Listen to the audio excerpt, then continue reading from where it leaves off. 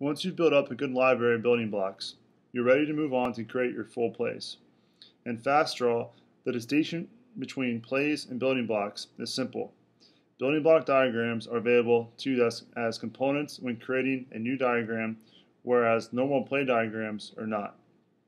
Typically, plays represent finished, complete diagrams like a full run or pass play. Luckily, just about everything you've learned so far with regard to creating and managing building blocks can directly be applied to the creation and management of plays as well.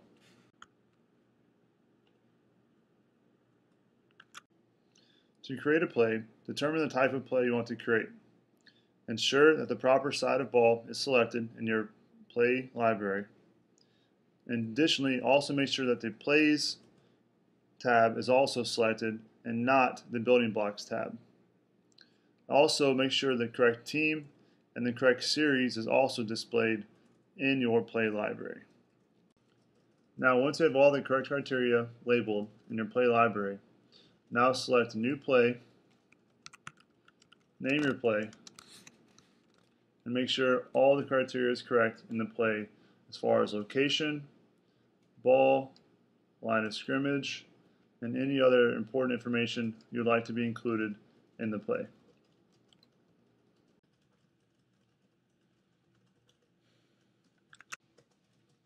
Diagramming a play is much like diagramming a building block. The stencils, layout, and all the other tools are fundamentally identical. But rather than always having to start diagramming from scratch, you can use the building blocks you've already created to initialize your play diagram.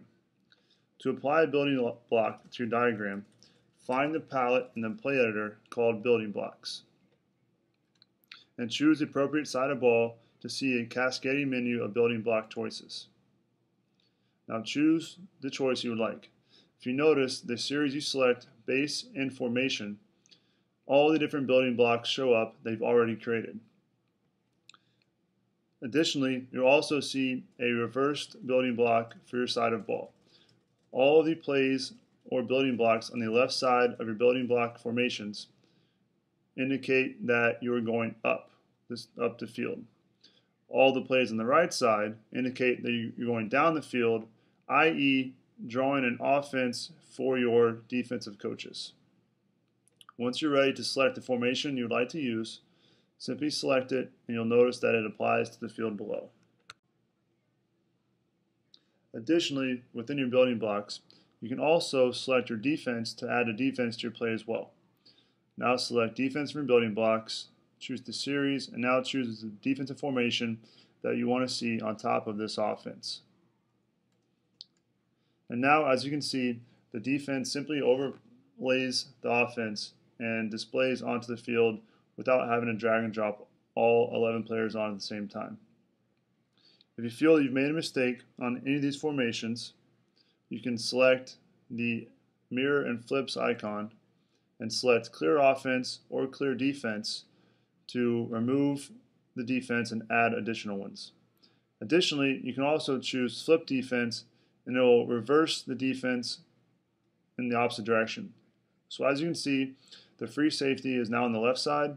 If you click on flip defense, the free safety and the strong safety now switch sides along with all the other players on the defensive end.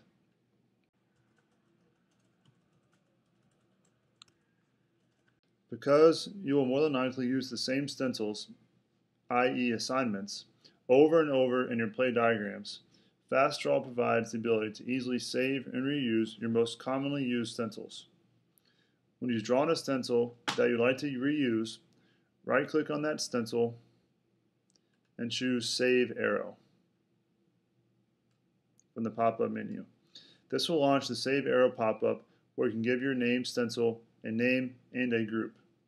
A group could be such as route tree, or you can create different groupings if you would like. Once you've created it, click OK. Now, as you will see, once I save that route, you'll notice that it automatically goes into the other routes I've also saved in my route tree below. The proper use of saved arrows can be a tremendous time saver when adding pass routes, blocking assignments, and defensive movements to your play diagrams.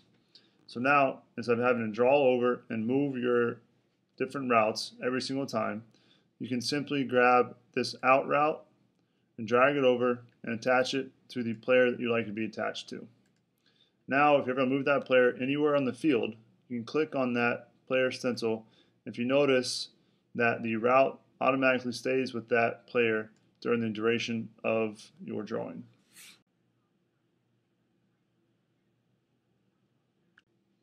In football, you will often have many diagrams that share a common play name but will have slight differences in the diagrams themselves.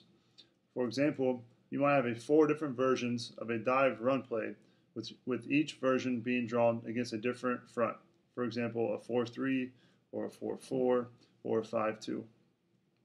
You can use the same copy to icon command to create additional versions of this play.